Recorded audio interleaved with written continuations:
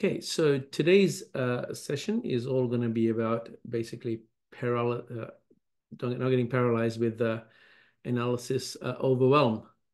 So I wanted to, that's today, 16th of September, and basically starting new campaigns and not getting overwhelmed. So this came about because it's actually been a common question. I haven't recognized the pattern until today, where they're like, should we, start with one idea, or should we start with three ideas? And they're really, questions that can only be answered with testing and obviously your budget size and all that kind of stuff. So I thought I'd cover that in some detail today by going over a spreadsheet and looking at sort of one aspect of this. So obviously this is not a complete treatise on how to launch campaigns, but I wanted to share a framework um, to make it easy to think through the issues that you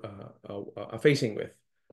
So the first one is I'm just going to look at market awareness here. So you got problem unaware, problem aware, solution aware, product aware, and then kind of like the most aware. So these are like your super technical people. They'll kind of almost know more than you in most cases, or can know more than you um, in most cases. So sort of like, I guess, running into me when it comes to prompt engineering at the moment. All right. So sort of, and so I wanted to give a framework of what to think about. Now, generally speaking, you want to tie your entire campaign around an idea, right? And it's been a lot of talk about big ideas and hooks and all that kind of stuff. But how do you ascertain if your idea is big enough, right? So that's always the question. Is like, again, it's great to throw around the phrase. You wanna have a big idea and all that sort of stuff. Well, how do you break it down? So generally speaking, the big idea boils down to basically three things. Now, obviously, if you ask 25 copywriters, you're going to get 25 different answers. But this one here is simple enough to use right away, but gives you enough of a variety. So it's got enough in it.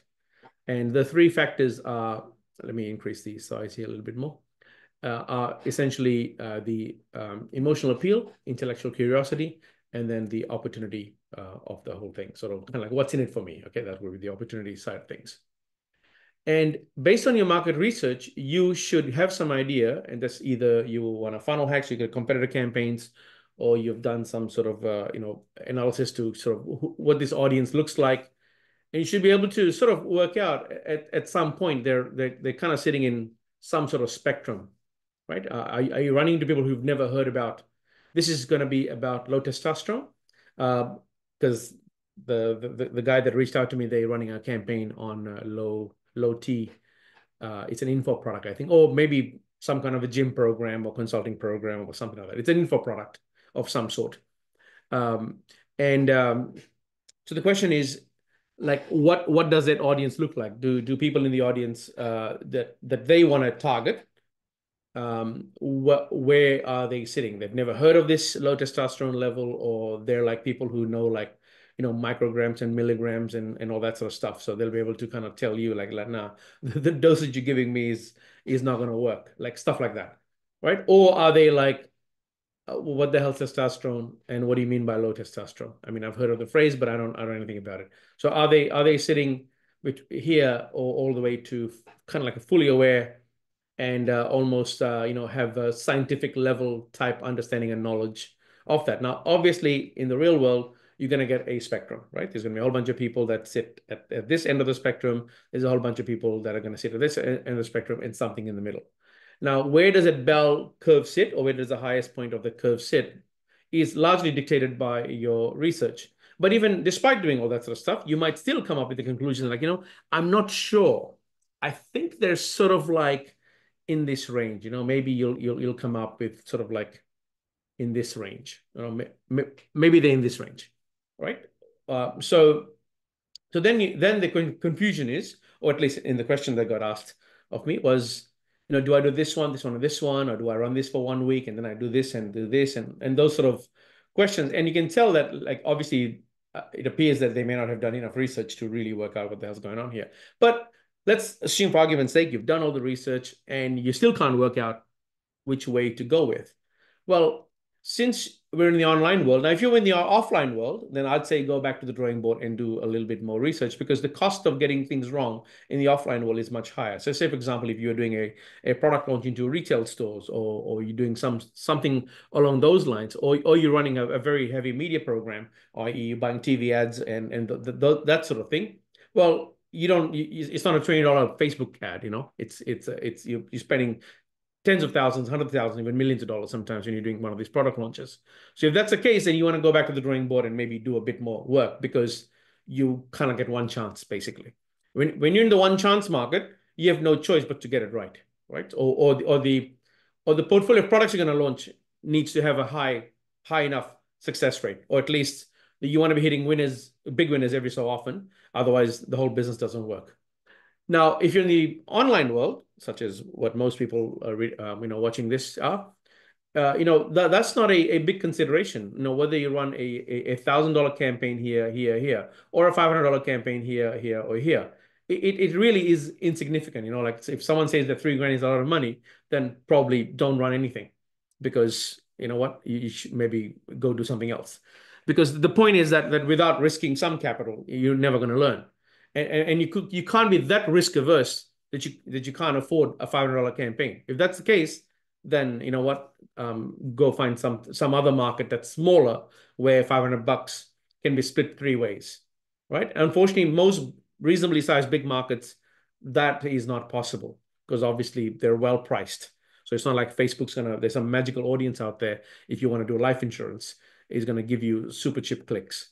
It just doesn't happen. All right. So I just want to be kind of pragmatic about this, and not, try and, blow smoke, where.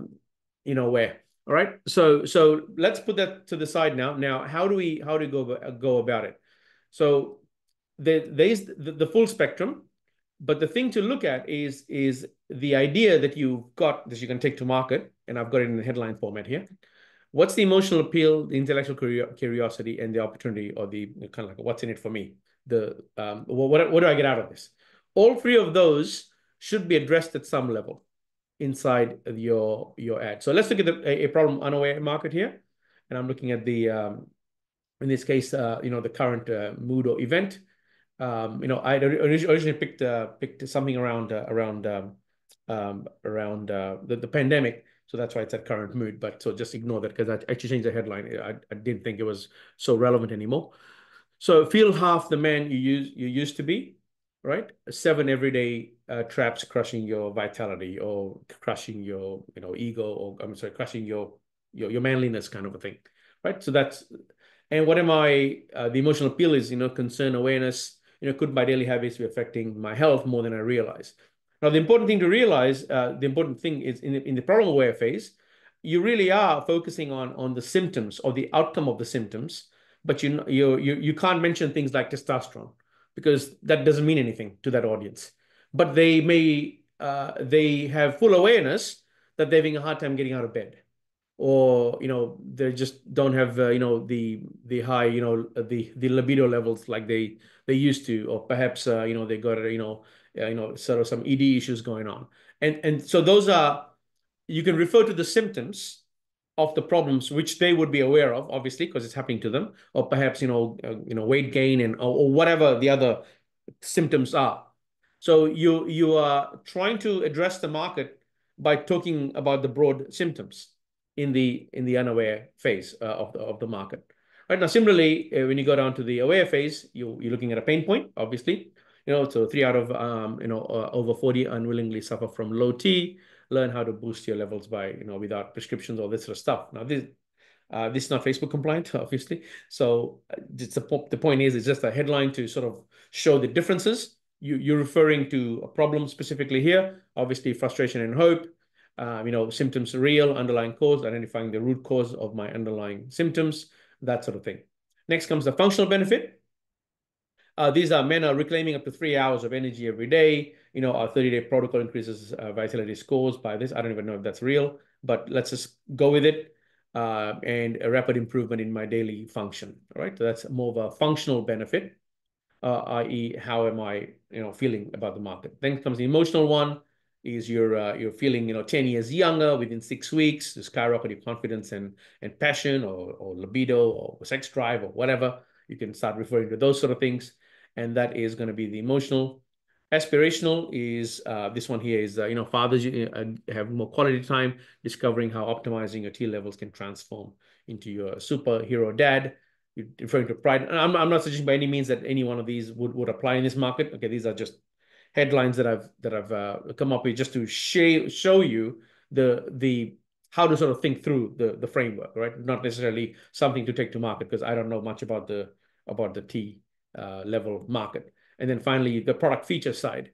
This is sort of where I guess an e-com play would come into place here, where you're referring to the efficacy of the product itself, or some mechanism by which you can really boost this thing home, and you're referring to people with that know the technical side of things. For example, how many micrograms in the product, and that sort of stuff. And so you're trying to compete against competitor brands or competitor products by showing that your product has more efficacy. Now, there could be an ingredient that no one's heard of, or higher levels of ingredient, and that sort of thing, right? And that would be kind of like the most aware market, because they're not likely to be convinced by talking about reclaim 3 hours and all that sort of stuff. They'll be like, nah, listen, let's they're the kind of guy or girl or whatever it is that pick the product, and they turn it over, and they're looking at the fine print with the ingredient levels, right? And so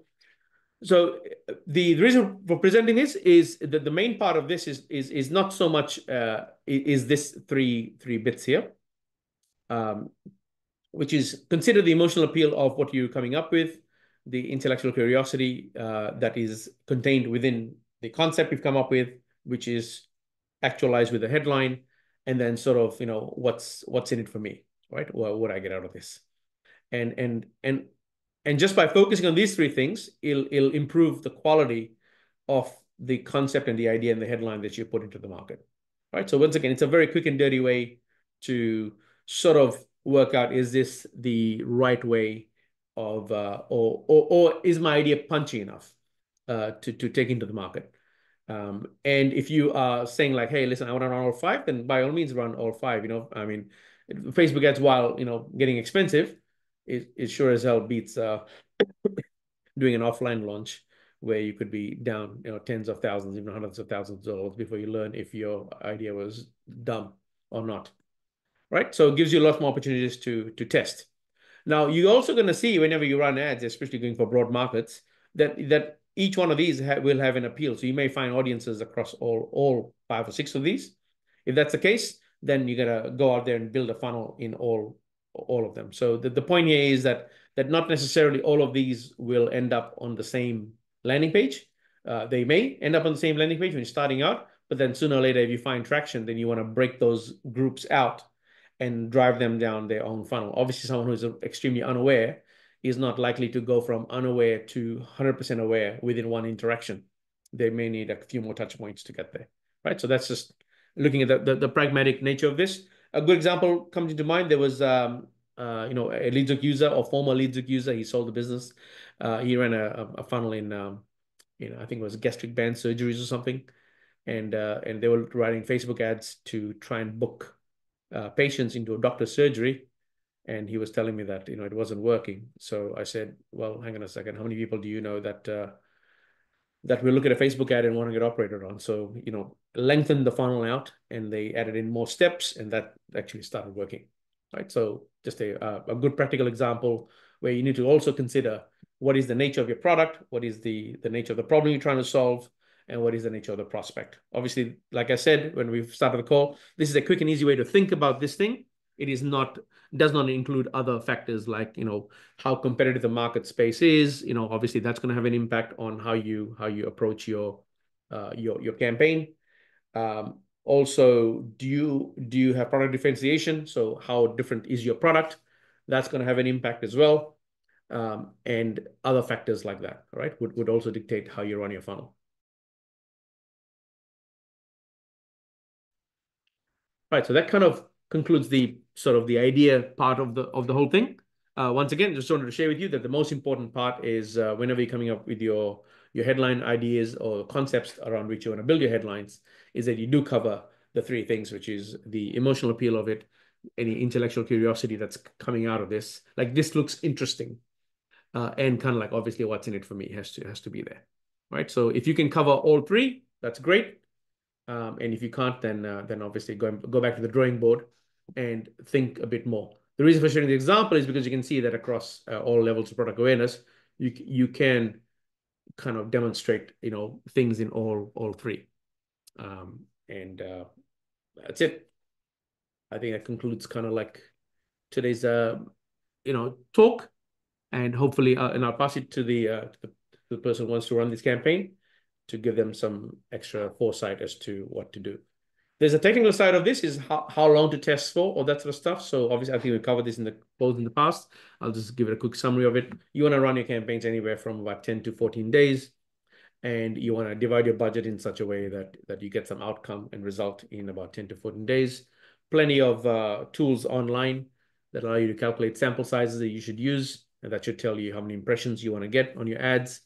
And that would be the first way to sort of start saying, listen, I need to get at least 50,000 impressions on all three campaigns. So you're looking at 150,000 impressions, and you work back to the CPMs that you're going to be paying, and that should tell you how much your budget should be. And then you can see whether that's affordable or not. All right. Anyway, I'll cover that in another call in detail. All right, question. Nick, obviously this is very subjective, but you personally, if you were on a budget, would you obviously you'd want to cover all five, or six? Is there? Yeah, the six. Yeah. Would you No. just So do? sorry, no.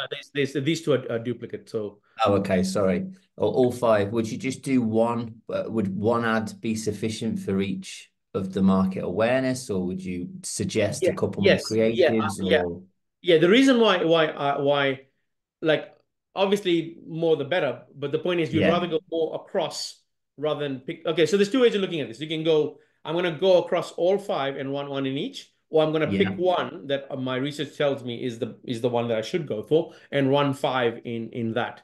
But personally, I'd rather go wide first before I go deep, because going deep presupposes that you've actually worked out where the market is. Unfortunately, I don't know too many people who are that confident. And I've never found my confidence to be that reliable. So I'd rather yeah, test that assumption. Yeah. Now, of course, you're gonna run into a lot of gurus out there who'll tell you, there's only one way of doing these things. You know what? That's maybe that really works for them. I just found you gotta take the bullshit a grain of salt with a lot of that sort of stuff. Yeah, I've worked on many campaigns.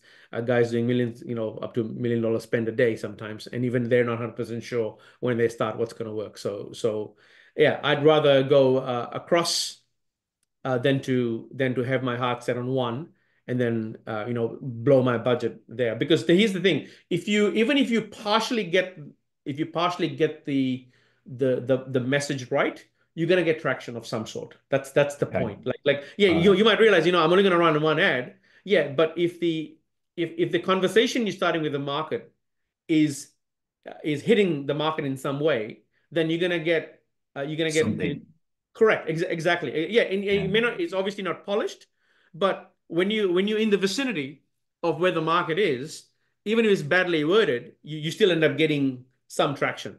And so yeah, that's the best. Yeah. So I found that over time, like, obviously we've got some superior knowledge, like maybe you worked in a campaign before, or you're working with someone who's got lots of experience in this market, all that sort of stuff, and they might tell you, hey, listen, you know what, we've done millions of tests and just do this. Great. You know what? That's obviously far superior knowledge that someone has, but that's due to the price they've already paid. So they've already done your testing for you, and they're telling yeah, you just go do this, and that's fine. That's a reasonable outcome. But in the absence of that, i.e., you don't have access to that expert who's currently running campaigns in this market, then the pragmatic approach is to do this. Plus, this is really scalable because you can do this in any market, in every market, even if you don't have access to an expert, and it doesn't cost any more, because you are bound to, because because it's a fractal, right? So when you got no awareness, when you got no idea about the market, you'll run ads across all three. Then you realize, oh, hang on a second, oops. Then you realize that, oh, you know what? I've actually got traction in these three. Well, guess what? Now you're gonna run, three in each, and then you might realize, and then you might keep scaling these three, Mm. and so it's yeah wide, and then you find your two or three that are working, and then you go deep into those. You get those profitable first, or whatever your metric is for profitability and performance, and then you go back and you deal with the ones that didn't quite work, because maybe this here is where bulk of the market is, because in any market, less than 5% of people are in market. 95% of people are not in market. That's just the reality of all marketing. So how do I capture the 95? So the 95 usually is sitting in this range here. And so they obviously would need a slightly different type of funnel. They may need a longer funnel, or perhaps the NOA market, you might find them in a native ad network, where obviously your ads are much smaller and you're getting an advertorial to do most of the work, but they're not near conversion yet. So the goal here would be, take our quick test that reveals whether you can reverse, and become the man that your dad was or something, um, or become, an alpha male like in the old days, or whatever the hook and appeal is. So here you try and get that person to go, you know what, I resonate with the fact that I'm getting up, lethargic every morning. I'm no longer that, virile and vital, and don't have the vitality and all that sort of stuff. And they can resonate with the symptoms of it. Well, let's grab them from the market and put them into our funnel. But that doesn't mean that I'm going to put a product in front of them. It just means that I'm going to put messaging in front of them to drive them to the product. Now, sometimes it is one step, and if in your case, if you can have a big VSL and that can all do all that work for you, great. But it may not be that that's the optimal solution, and you might be like, you know what, I'm going to get them off the market, and I'm going to lead them with a series of 2 or 3 videos, and so on and so forth, till they get to conversion, or a combination thereof. Does that answer the question? Yeah, yeah. I was going to say, I think Yeah. with the generations as well, and I don't want to offend anyone here, but Yeah. like I've obviously baby boomers and a bit below, quite knowledgeable, general knowledge, etc. Where you've got the younger generation who are very knowledgeable about specific things, but general knowledge and changing it. We like I don't want to offend them, but they haven't got a clue. The ones I've dealt with, do you know what I mean? So Yeah. it's like they'd be more problem aware with certain products and not other Correct. problems. They'd be hyper Yeah, aware. correct. Yeah, you're absolutely right. So once again, what this is not referring to is a market segment, because this Yeah, this what I've got here, this you could say is kind of like more your 40 to 60, or maybe yeah. even like a 50 to 60 kind of range. Sorry, 50 to 60 kind of range. But if I was doing a campaign for less than 40s, then the messaging would be totally different, right? And so Mm. so yeah, so sorry, I should have probably presupposed that I'm kind of considering a largely older demographic, not Yeah, necessarily someone in the 40s who's looking for testosterone optimization, not necessarily to kind of get out of bed, but sort of I don't know, maybe I don't know, get a six pack or something, or whatever, yeah, yeah, yeah, or whatever yeah. people are using testosterone for at the younger age group. And so yeah, you're absolutely right. And that's why in personal SOS we did all that segmentation work, because that's what Mm.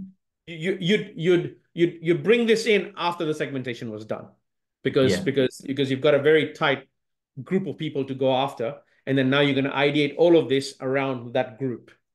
So yes, sorry, I should have prefaced that before going No, into it's all this. good, all Yeah. good. Right, cheers, Nick. Yeah, no worries. Good question. Anybody else? When you're doing campaign and the front end's working, so you're getting leads and everything, and they're going through the sales teams, Yep. but they're struggling to convert, how do you then go back and re-ideate and figure out where the Okay, so disconnect is? okay, yeah. So I guess the question is, I'm assuming the sales team would know what objections they're presenting, or whatever the issues they're presenting as to why they're not converting on the call. And that would be obviously your first point of call. So hopefully all the calls are recorded, which means you can capture that.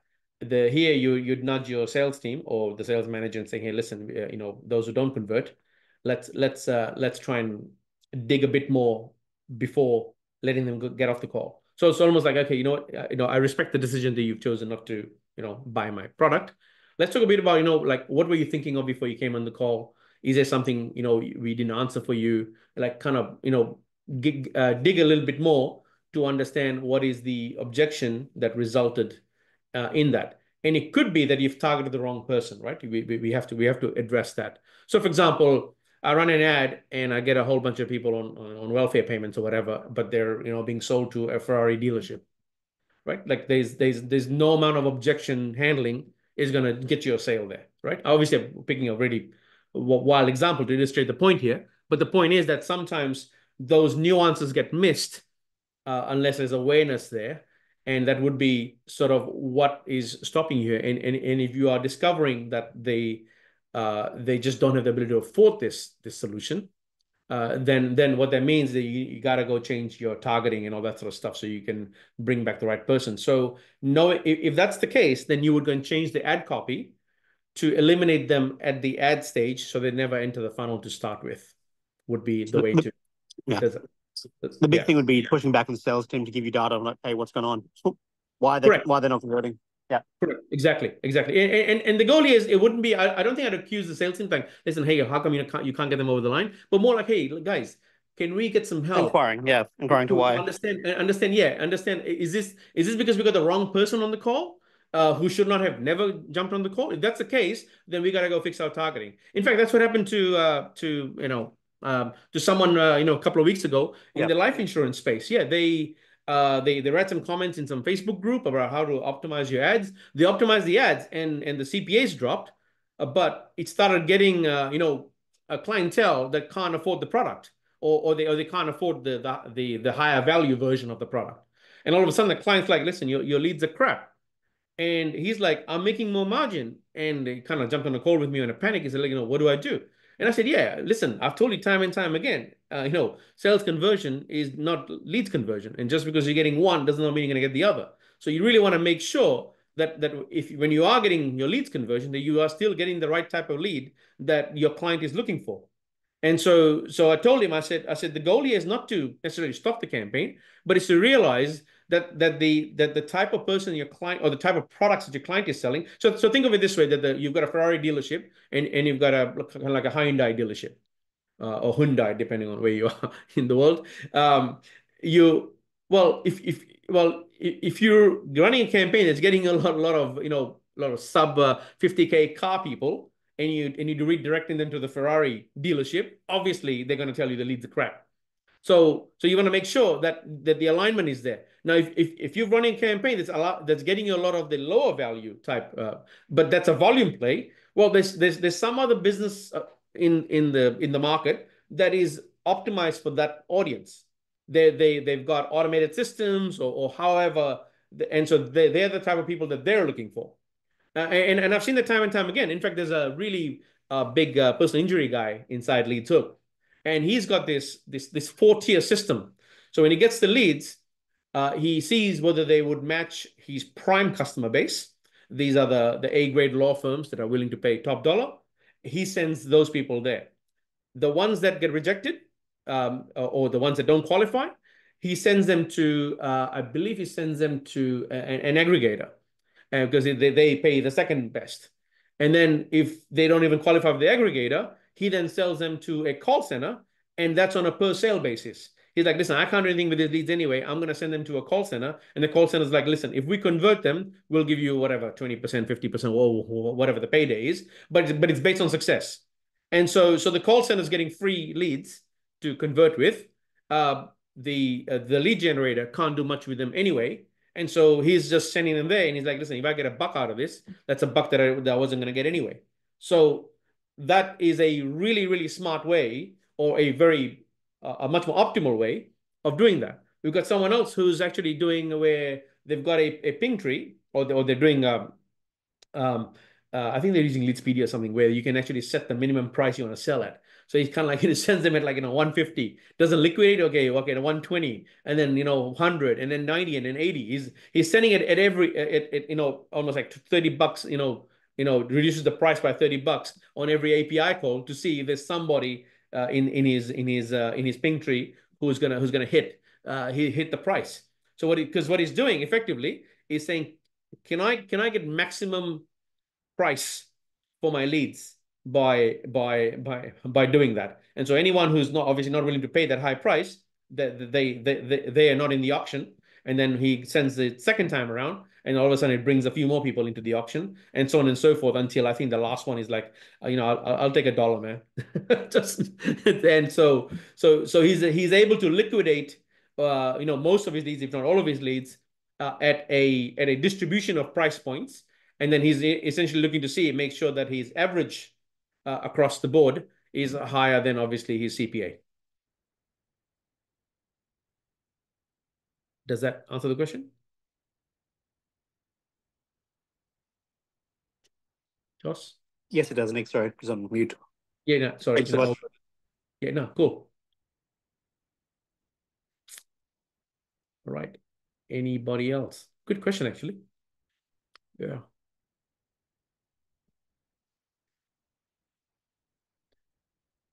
So this is the client telling you the leads aren't selling?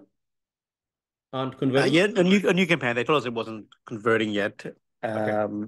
So we're just gonna go and check. Yeah, okay. Yeah. So whenever it's a new campaign, you always want to question not the fact that these leads, you just want to make sure that they're the right type of people that are coming through.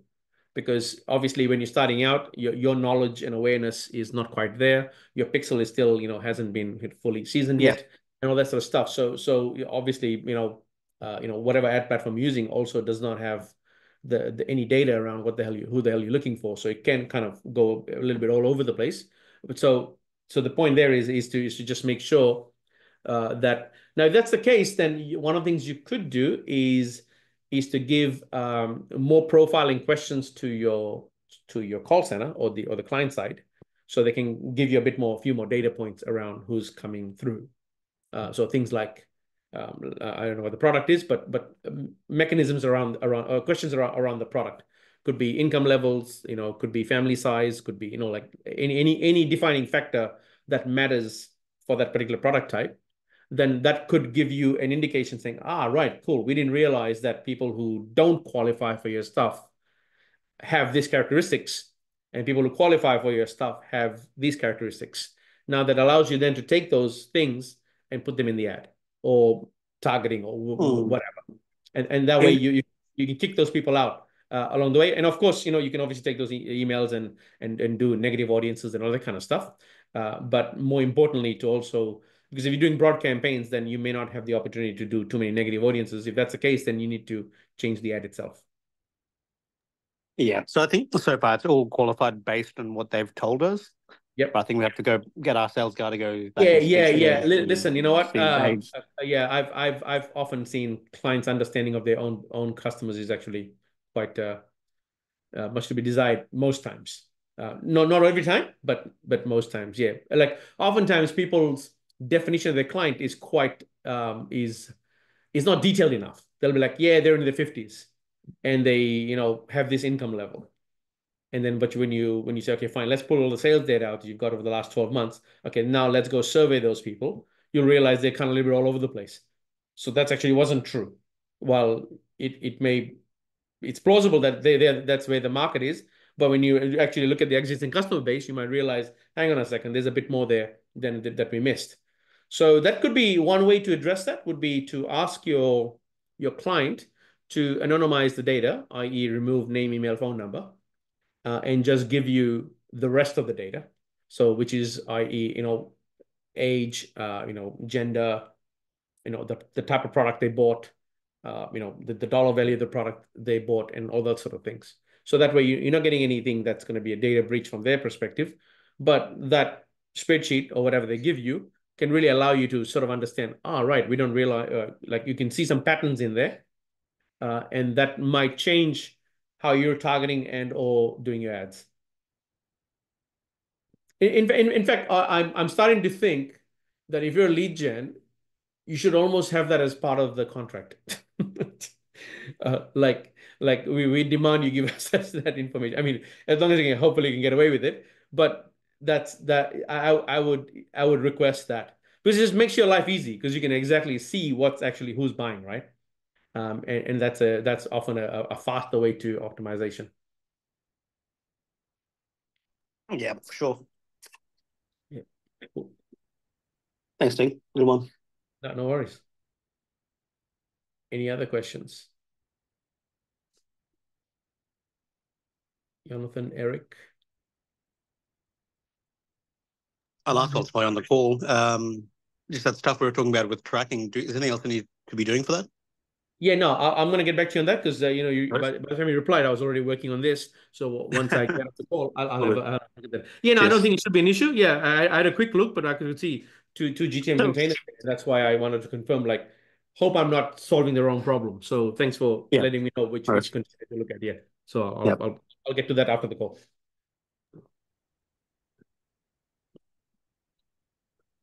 Right. I saw Anthony message you Sorry. about. I saw Anthony message you about doing some stuff to make it easier with lead silk and lead bite. Yes, he sent Or me an email. Yeah, yeah. I haven't replied to him yet. So I think they want to add a node inside LeadSoup. So he just was giving me the tech specs for that. I did ask for it some weeks ago just to make it easier for people to do that. Yeah. So I'm gonna I'll probably try and get that added in by the end of the month. sweet, that'd be good. His Yeah, answer yeah, contradicted what the it's just support team said. easier for both sides, right? Yeah. Easier for their clients who are using LeadSoup and vice versa. People who are looking for a solution that conforms to one-to-one consent can just drag and drop a node and it's done.